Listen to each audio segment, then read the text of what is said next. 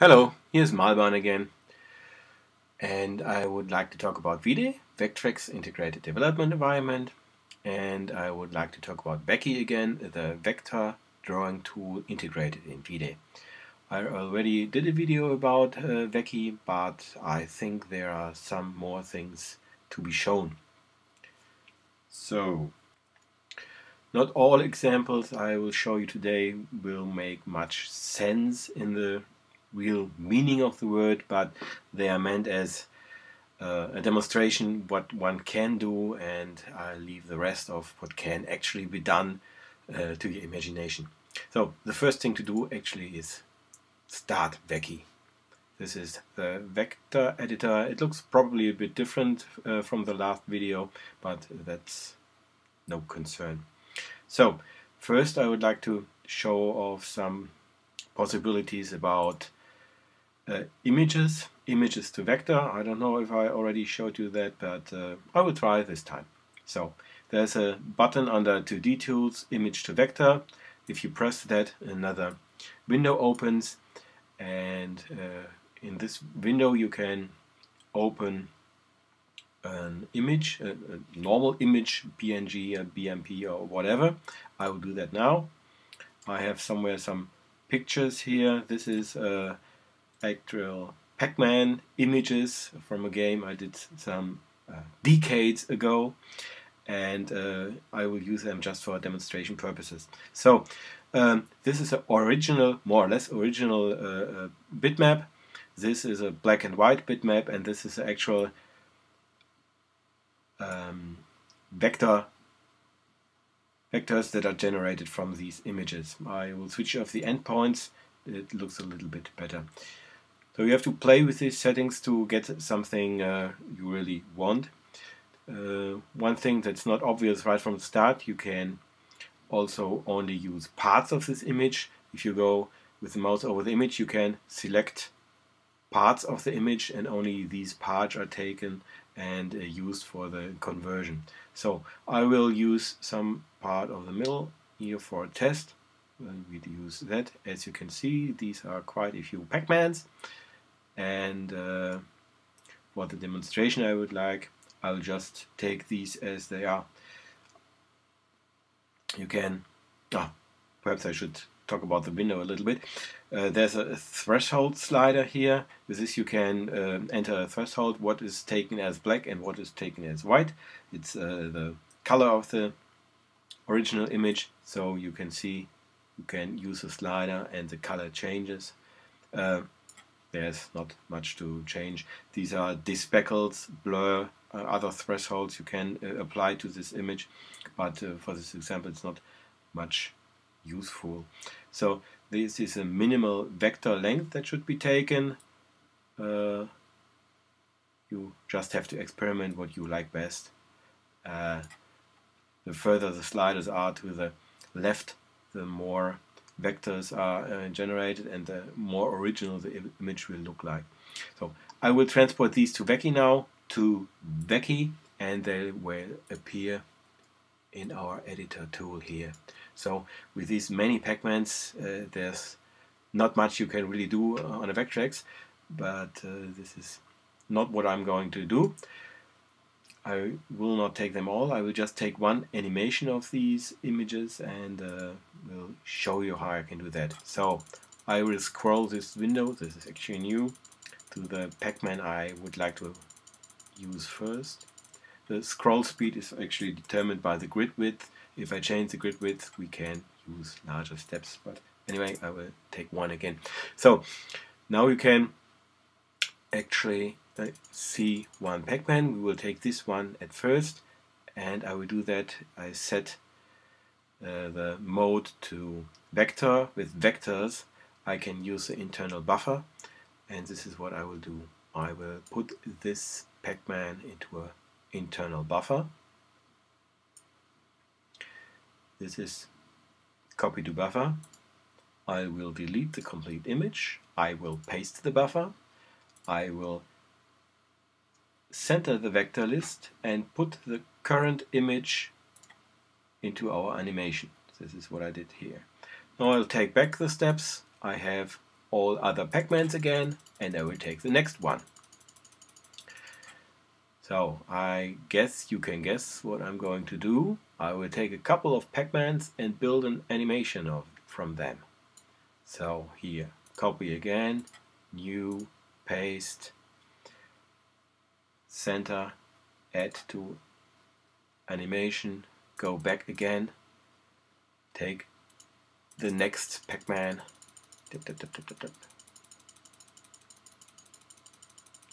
okay, I should probably take a larger grid, it would go a little bit faster. Take the next Pac-Man, copy it, new it, paste it, center it, add it. Now you can already see where this is going. Here is the preview window for animations, and if I switch on the animation, you can see Pac-Man.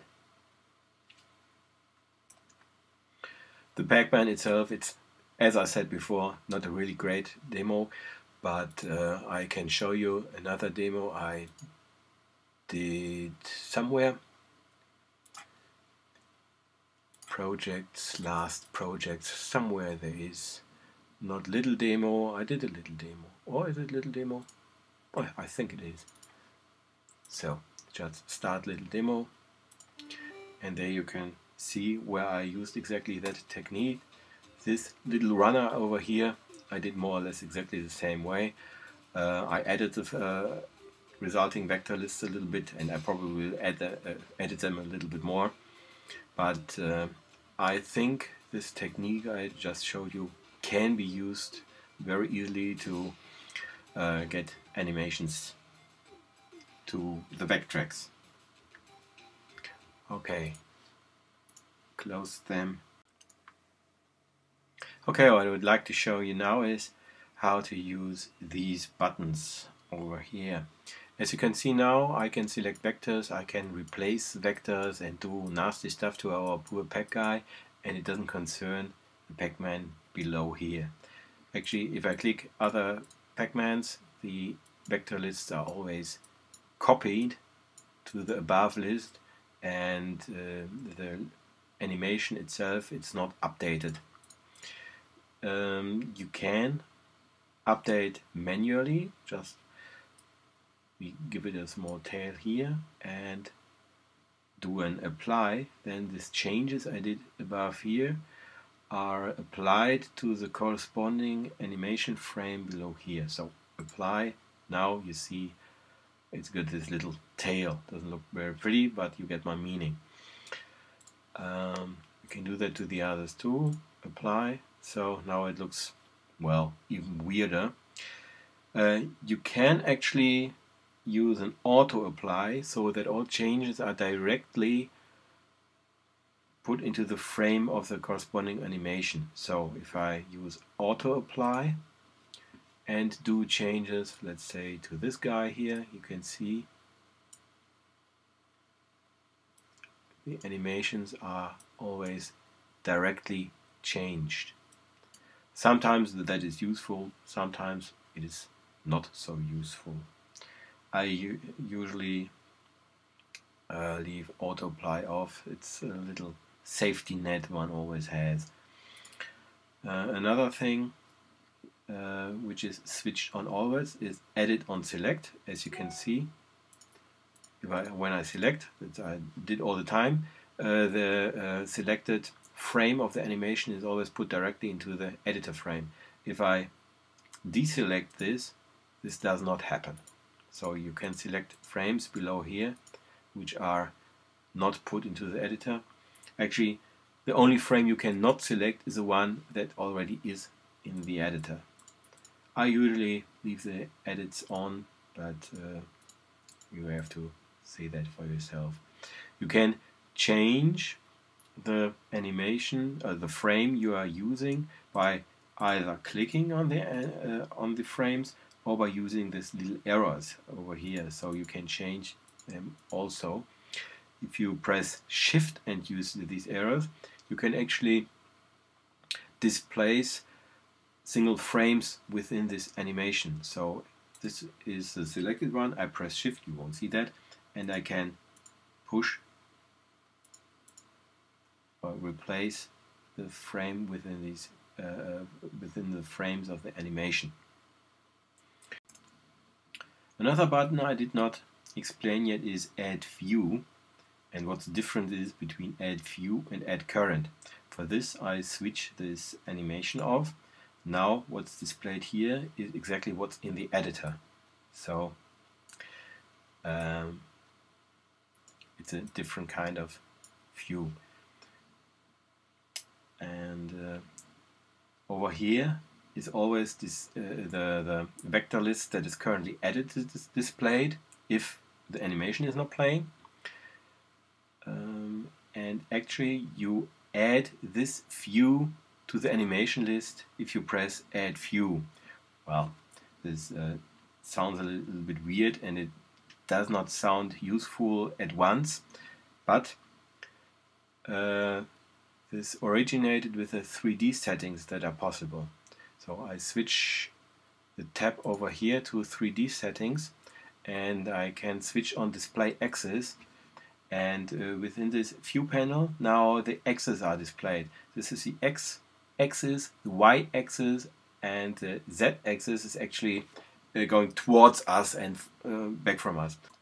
In order to view the 3D axis a little bit better, you can actually change the angle of view on this view. Okay, long talk, nothing said really. You can use these two buttons. This is actually the 3D coordinate system. This is a 2D coordinate system. These are default settings, but you can also change the angles of the axis. This is what you can do here. You can change the angles of the axis. This is actually only, how should I say it, the viewport. You change actually the angle you as a viewer have on the coordinate system displayed. So, but now you can see this. Oh well, I'm hard pressed to say it's a Pac-Man. Anyway, this figure over here is now displayed differently because we look at it at a different angle. So this is a different view. If you now press Add View, you really add that what is viewed over here. So you see, this is quite a bit different. If you go back and add Current, then you see the difference. This is a view you actually added, and this is a actual Vectrex list you added. I know this sounds complicated and I have a hard time explaining it in English, but I hope you at least get my meaning. It does look a little bit better if you actually have a 3D object. The easiest way to for the demo to create a 3D object is under the tab YZ. There you have an expand dimension. I use the width of 10. I do expand the dimensions, and now you see this Pac-Man thingy over here is actually gotten 3D. It has got an additional dimension, and now you can see really the 3D version, so to say, of the Pac-Man. And again, you can add this view to the below vector list. This is the actual Pac-Man watched from the front, and if you go to the 3D settings, you can change your coordinate system or the view on your object. And here you can see, if I switch them all to 0, it looks like a 2D object, but once you rotate it, you see that it's a 3D object. Actually, there's a difference. These are the axes, and I rotate my own viewpoint on the object. This is what the axes actually do. And there's an object angle, and within the space of that object, one can also rotate the object, as you can see here. The axis stay the same, but I can rotate the actual vector list. For you as a user, that doesn't really make much difference. Internally, it's calculated differently. You can also translocate an object. This merely is the same as dragging, but mathematically it's different. It's a transposition, and matrices are used for that and so on, but well, you don't care, and I actually support that. So I did say very much right now. The button add view, in short, does transport that what you see over here to the current animation or scenario, and the button add current does transport the current edited vector list to the scenario or animation. That's the difference. You might have seen that as soon as I add view, the view is changed. This will always happen, since right now the view settings have angles, and as soon as a view is added, it is transported to the editor, and the view to the edited object is again changed with these view settings. So adding views will always change the object if the view is in any way different than the front view. If you have a front view that's stable, then the object also stays stable, but there is still a translocation. This is why the object wanders off. Now it's all the same. Wow, that was difficult to explain, wasn't it? Okay, now I've talked much about animations. I would like to switch to scenarios now. For that, I will clear the current list and clear the vector list, and let's look what I've got on my hard drive here, if there's a vector list that I can use to show some other stuff. Well, I could use that. It doesn't look very pretty though. Oh, well. Isn't there somewhere? Oh well, let's take Malban. That's really great. So, a scenario in general is also a collection of vector lists, but usually in an animation the vector lists are displayed one at a time, and over time the frames are switched through the animation, and only one vector list at a time is displayed. A scenario I define thus that there are more than one vector list, and the vector lists are all displayed at the same time. As you can see here, these are actually 1, 2, 3, 4 vector lists which are connected, which are polygons. So the M is one closed vector list, the A is one vector list, the L is one vector list, and the other letters are also one vector list. We can actually automatically build a scenario from that using separate paths as scenario entries. If you do that, we probably, I hope, will get an M, A, L and a ban. So let's see. No, I lied. Oh, well, the ban actually includes the and the A include enclosed vector lists themselves. So I was nearly right, but not completely. If we would play the current scenario as an animation, it would look pretty stupid. Here you see the different vector list displayed as an animation, which doesn't make sense. But if I switch to scenario and display the scenario, then I have the complete vector list again. Anyway, the gist of a scenario is that a complete vector scenario is split up into single vector lists which are continuous. So you can now we can click below and see the different sections are displayed over there. Well, you can use these scenarios to generate specific exports.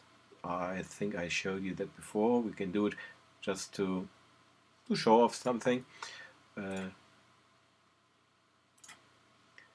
Play this scenario and you can see that it is displayed exactly as the original vector list. You can use now the different vector lists of this scenario to actually reuse these parts. You can, for one thing, reverse the scenario splitting that we did. If you just join all these vectors again, then you have the scenario again. Or you can use single instances of the single vector list and join them.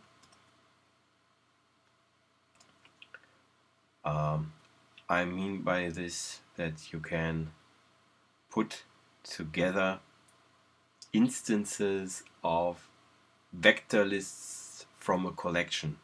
Okay, this sounds again complicated, and maybe it is. I will show you, and you can decide for yourself if you find that useful. I probably will find it useful in the future. So we can add single vector lists from below here to the above.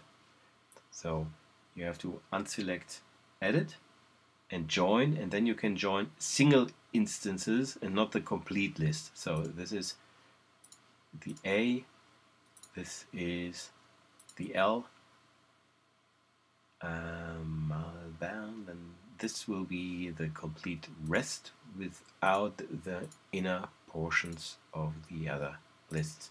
So you can see you can reuse single parts of this list.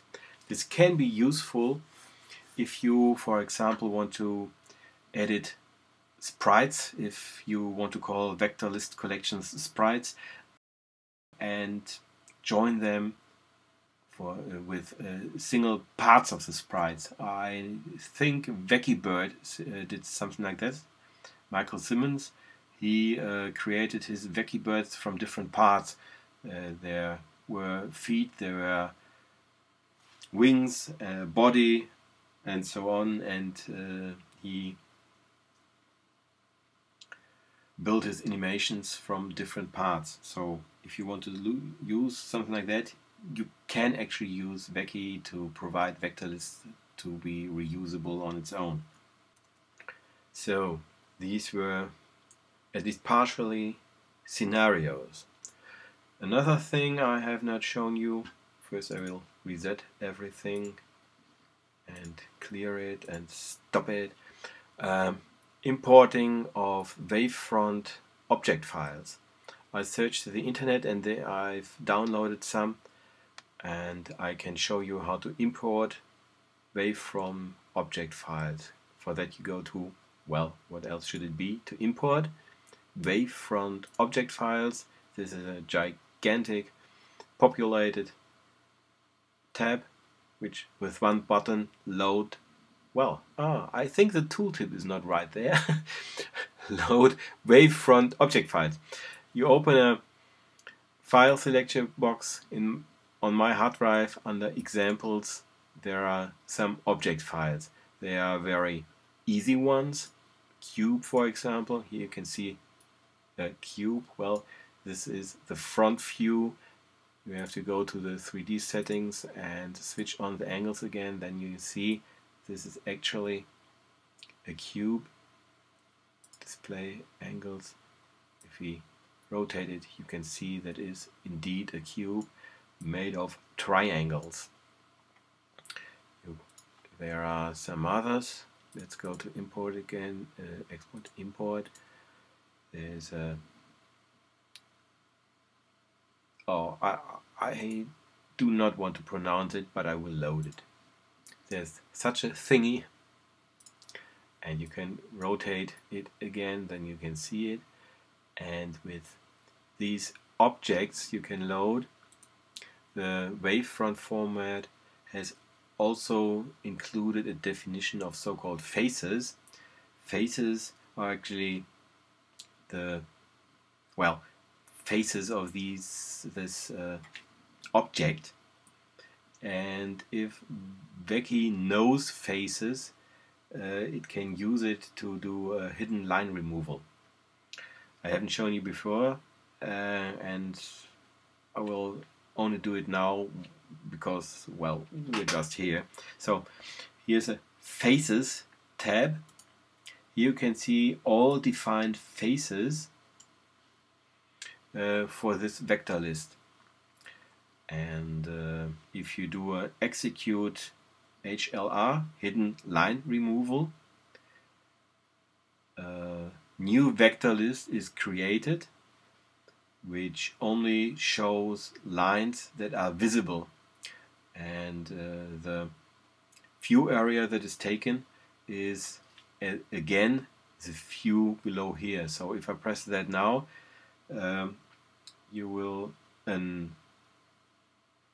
vector list will be created as a projection that looks like, oh, I do it, then you see it. Execute. So now you see, you only see the faces that are actually displayed. I add current so we can easily go back, and if I go to this one here, then edit on select might be needed. Then you can see these is a vector list which consists only of the faces that were visible when we displayed this vector list. Now we reset to 2D. Now you can see it here that it's actually a two-dimensional list.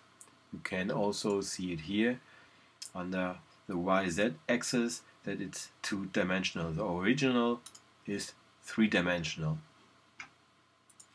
So with hidden line removal you use faces to build a vector list which displays the current projection of the angles that were set in the 3D settings, and the resulting vector list is a two-dimensional vector list projection. You can also combine this hidden line removal with rotations. For now I will leave that as an exercise to the reader, and I think I will finish here. So for now, thank you and bye bye.